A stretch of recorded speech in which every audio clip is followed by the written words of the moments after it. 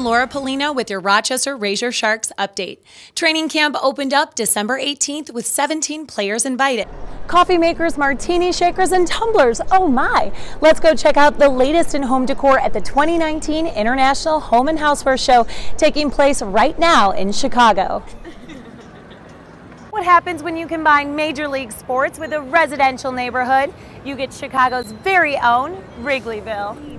The lowest recorded temperature on January 29th was a negative 23 degrees, which is surprisingly not the lowest recorded temperature in Chicago. Some people enjoy running alone on their own time, but for others, joining a running group provides support, accountability, and a great way to socialize.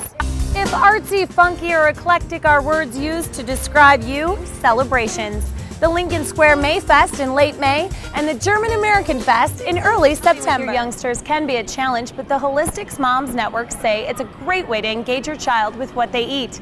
And it can even Wednesday morning at 7 a.m. And are you going green? The Green City Market is located right here at the south end of Lincoln. We're here at Palace of Wonders on 8th Street, and we're going to head inside to see what makes this such a happening place. What sets this spa apart from the others is that they take a feng shui approach to the body treatments and the decor of the spa.